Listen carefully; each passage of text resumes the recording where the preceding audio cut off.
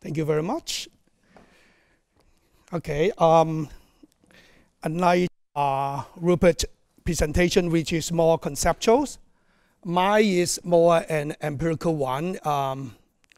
As a matter of fact, it is my first-hand experience talking about the role of civil society organizations in setting agenda, public agenda, and building a consensus among citizens through deliberations, using the case of umbrella movement, particularly the mobilization process before the movement.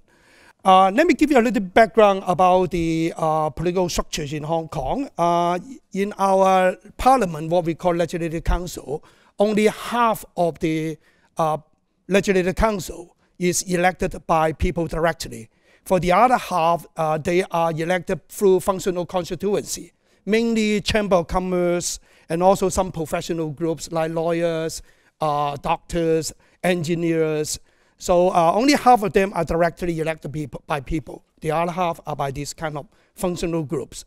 And for our chief executive, that is our president, which is elected through an election committee, which is constituted by only 1,200 people. We have 7 million people in Hong Kong, so only 1,200 people are eligible to vote. I'm one of them, but I'm still very unhappy about this system.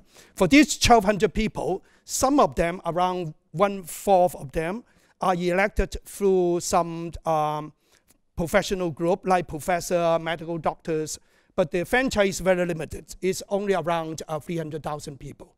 So it is really what we call a small circle election in Hong Kong. So that's why people are very unhappy about the system. Well, after many rounds of movement, Beijing already laid down a schedule for reform of our system. According to the decision by the National People's Congress in China, they promised that by 2017, well, we have already passed, right? We could have universal suffrage or direct election of the chief executive. If it succeeded, then by 2020, we could also have universal suffrage of the whole legislative council. That is the timetable laid down by China. Because of this timetable, the different wings in the democracy movement have a lot of conflict regarding whether we should respect this timetable or not. In 2010, we have a very serious split among the Democrats, whether we should respect this timetable, because by that time, we were talking about the reform in the Legislative Council, which is going to be implemented in 2012. So 2 years beforehand, we started the debate about this. One group of people, what they call themselves radical, they believe that we should take away this functional constituency immediately. But there was another more moderate wing. They believe that we should respect this timetable. So we should just have some incremental reform in that year, in 2012. And so they started to negotiate with Beijing. And as you can see, I'm one of these, moderate Democrat negotiating with Beijing. And at the end, our proposal was accepted by Beijing by expanding the franchise of the functional constituency. But we create very serious infighting within the movement. So this is the background. Now look at it. After the negotiation, the moderate Democrats were attacked by young people, by some citizens, and some party member of the Democratic Party, which is the largest oppositional party. They have some member quit the party and form another new party. So the split was so serious. So in 2013, Professor Benny Tai, me, and Reverend Ju started a new movement called OCLP in order to create a new platform for the oppositional party and the CSO to work together to tackle the coming new round of constitutional reform. I still remember that in the first press conference, we did it in a church. And we asked the reporter to take picture with a cross as a background, because we started to talk about civil disobedience. We want something peaceful, but very confrontational. And we believe that this Christian faith is important for us to frame our movement, to communicate to the public that we are really committed to nonviolent struggle. So that's why we held the first press conference in the church. In fact, we learned from the Poland's, solidarity. They always have press conference in the church. They were protected in the church. So that's why we have this first press conference. And then we invite some of the important people in town to support our movement in order to create an image that we are non-partitions, we don't have personal interests, we don't invite those, politicians or major political leaders. Instead, we invite people, say, for example, from teacher unions. We have a writer, a very famous novel writer. We have a church leader, a lawyer, and also we have several people from the business community. This one is a famous investment banker, and he is also a founder of a media group.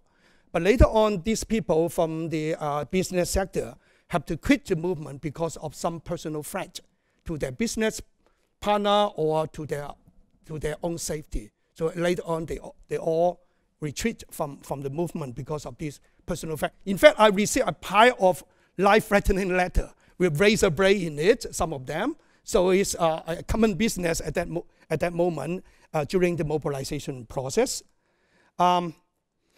Okay, what we need to do at that moment is agenda setting to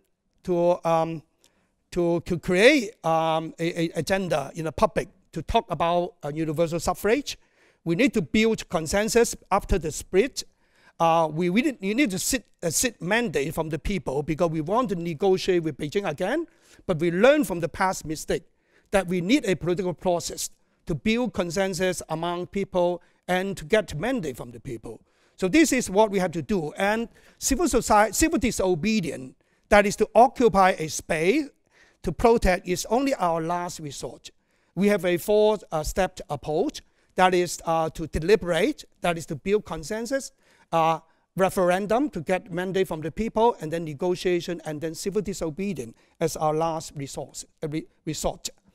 But the government refused to talk about political reform by that moment, 2013. The chief executive believed that we should spend time to talk about housing, economic development, nothing about political reform. And China, one of the major officials responsible for Hong Kong affairs, once again repeated that anyone who is going to run the election must be patriotic. They must love the country, but we understand the idea of love the country means love the party, obedient to the party. So this is how they respond to our movement. Well, then we started to, mobilize different means to do the agenda setting. We were very much inspired by Habermas, his historical study of public sphere, his idea of ideal speech situations. But it's, I guess, it's Ackermans and Fiskin who really provide a structures, what he called Deliberation Day or Deliberation Poll, in order to make this deliberate democracy something really practical. So we learned so much from Habermas' philosophy as well as from the book Deliberation Day. So the first thing we did is to create several Deliberation Day for people to gather to talk about democracy, universal suffrage, talk about our movement. So this is something really new in Hong Kong. No one really heard about it beforehand. So first, we have the first Deliberation Day held in Hong Kong University. Around 600 people.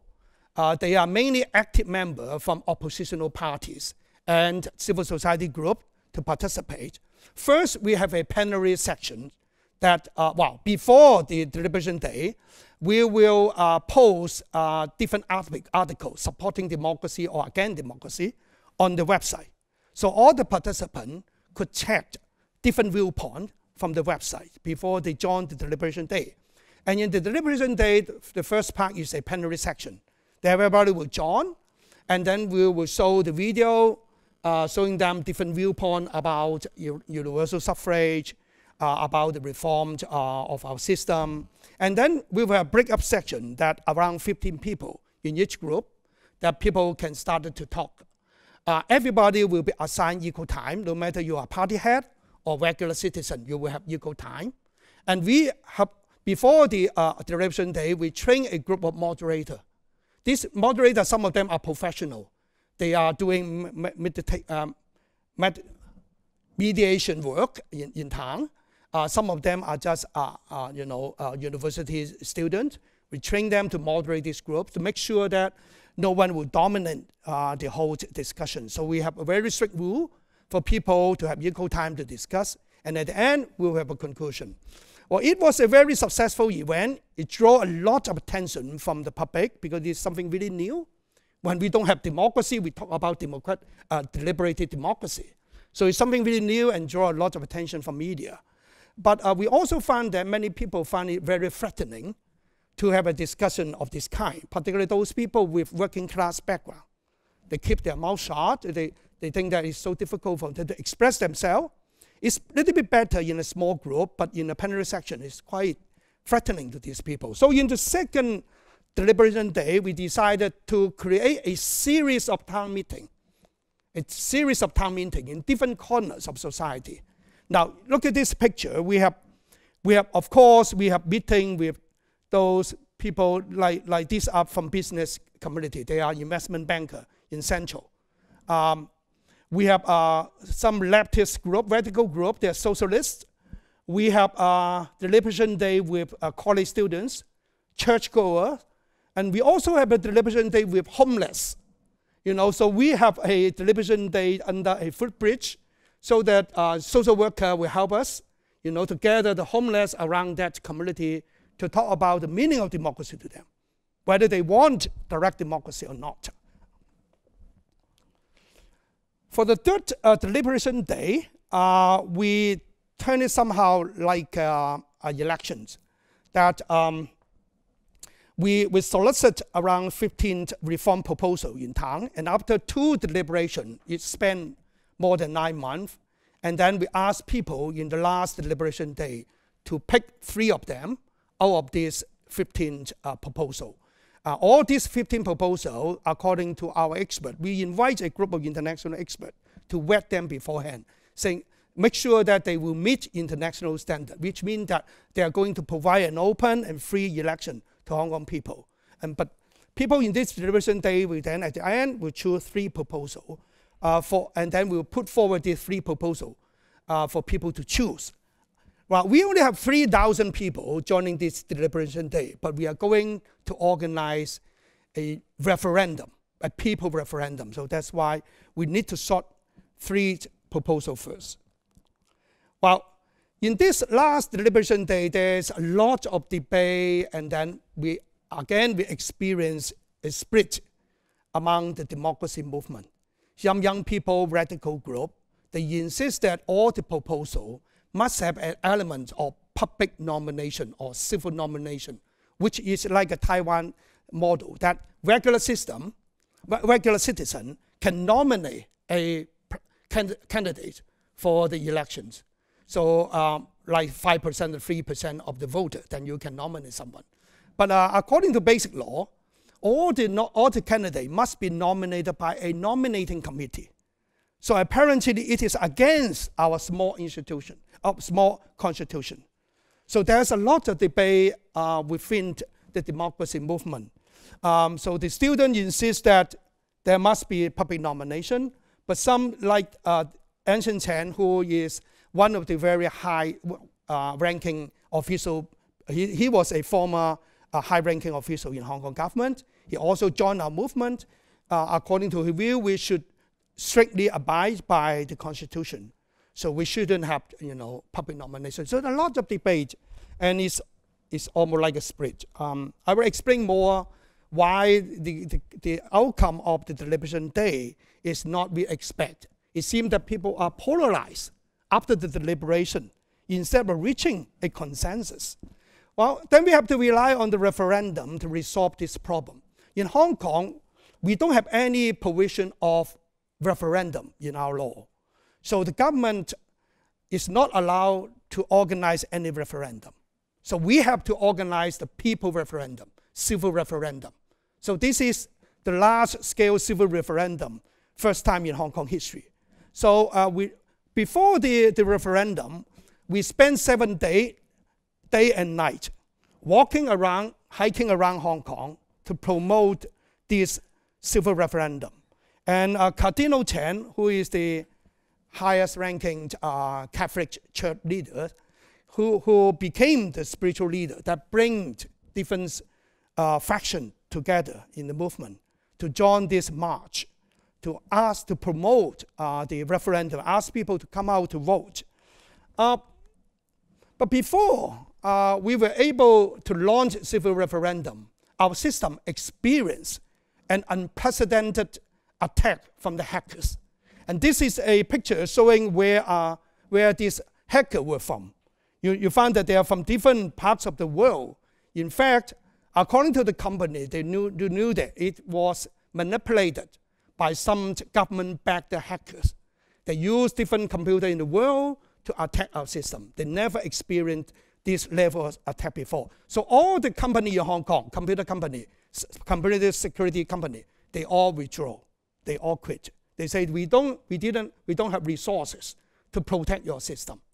And luckily, at the end, we got a American system, computer system called Cloudflare that they were committed to protect our system. So after days of working and just 5 minutes before we start the referendum, the system worked again. They put all their resources in saving the system. Well, we understood that if they quit, in fact, Google will join us. So that's why they have to compete, you know.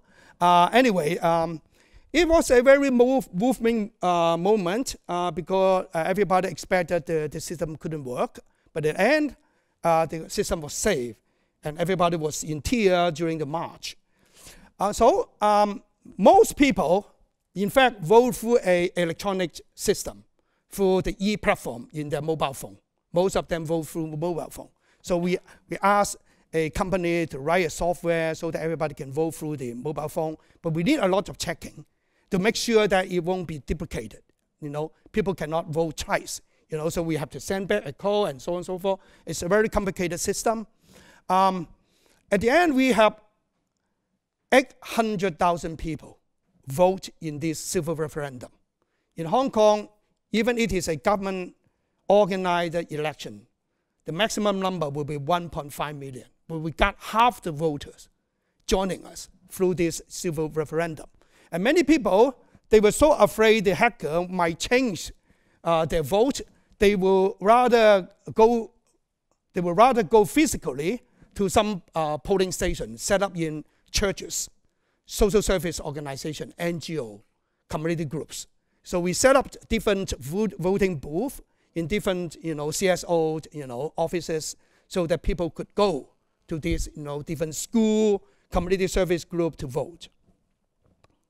Well, it was a very successful, I would say, actions. But at the same time, we witnessed the development of a counter-movement in town. As I mentioned, we start the movement from a church because Professor Benny Tai is a very devoted Christian. Reverend Ju is a very devoted Baptist church leader. So we also experienced a counter-movement first from the church. Now, there are some, church leaders, particularly from the evangelical, traditions, and also the Anglican Church. They believe that democracy is not a panacea to a social problem, and they think that breaking law is also against Christian faith. So when you ask people to join a civil disobedient action, it's against Christian faith in their view. So the church was also split regarding our movement. And then there is an organization called Silent Majority, was established by a group of business people and scholars. when we, ask people from business community, professional community to support us, at the same time, we have this counter movement with similar, constituents of this movement. So they are also civil society group, but they don't believe in democracy, They even attack it as being violence and anti-democracy. So these are another group of civil society organization, if you may call them. And at the end, in late August 2014, Beijing made a decision that people in Hong Kong would be given one person, one vote in 2017 election. But the candidates must be screened by the nominating committee with very limited franchise and restrictive procedures that basically exclude the oppositional party from joining the election. So it's a kind of fake democracy. Now we got a lot of illiberal, I would say it's kind of illiberal democracy. Now we have a lot of things like this now in the world, Singapore, Russia, that you have election, but at the same time they don't allow real competitions in elections. So after the announcement of Beijing decision, then we have a lot of protests. We shape our head as a sign to protest against these decisions. We have candlelight. We have rallies. We have a march. People carrying banner talking about civil disobedience, class boycott, condemning Beijing for breaking promise, and so on and so forth. And students also started to have their own action. Now they have the class boycott in late September. So this is the pictures of the class boycott organized in my university, in the Chinese University of Hong Kong. So different university students came over to our campus to demonstrate. We're talking about 100,000, I forgot. It's a big number that people you can see. They have a class boycott. And then later on, we also have high school students. They also have class boycott for almost 1 week. We have this class boycott. First, we have college students, and then we have high school students. And at the end of the boycott, they stormed the government headquarters to reclaim a space. I don't have time to talk about this space. It's so important about the space of protest. During the colonial period, in fact, we were so difficult to find a space to protest against the government.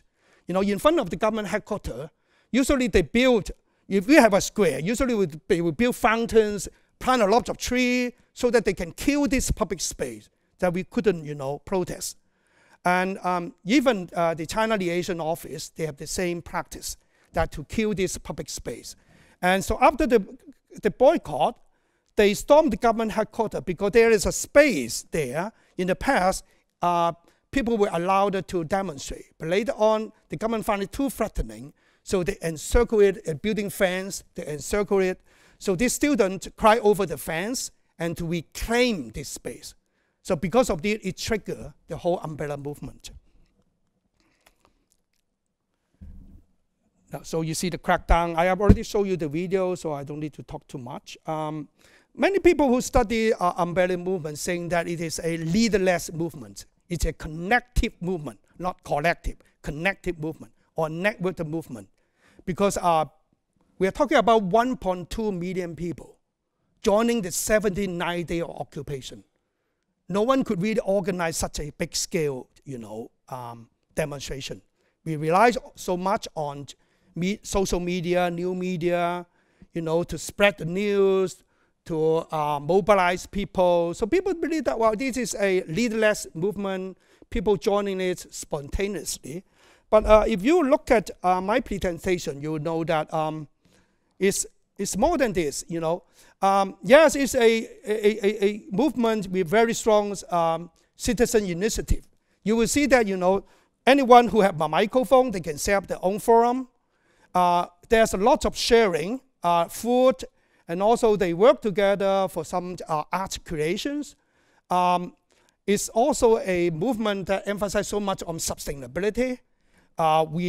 They build up a recycling system immediately in the first day of the occupations, and there's a lot of art, creations. They build up, barricade to protect the protester, and the most impressive thing is that they also build a study for the high school student to prepare for the examination. The examination was coming, so that's why some people then build a study for this student, high school student, to study day after day, day and night. And in order to, to make it sustainable, they also use human, the bicycle, you use human bicycle to generate energy for the study. So they have power from these human, power generators, So it is a very spontaneous movement, a lot of citizen, initiative. But if you look at my presentation, you will know that, in fact, before the occupation for this 79 days, there was a long process of mobilization. We are talking about 1.5 years. That civil society organizations play a very important role in agenda setting, and also in building consensus among pro-democracy citizens. In the first early stage of the movement, these CSO also were responsible for manage the occupied site because it lasts for 79 days. There are lots of routine logistic support that we needed. So CSO also provide very important support in the management of this space. Only because the movement prolonged too long, that at the end, people became very impatient. And so they refused to accept any leadership. So at the later stage of the movement, it was really like a leaderless movement. But if we look at the whole process, including the mobilization process, then it shouldn't just regarded as a leaderless movement. Agenda setting and also deliberation were also very important part of the movement. Thank you very much, and Q&A time. Thank you.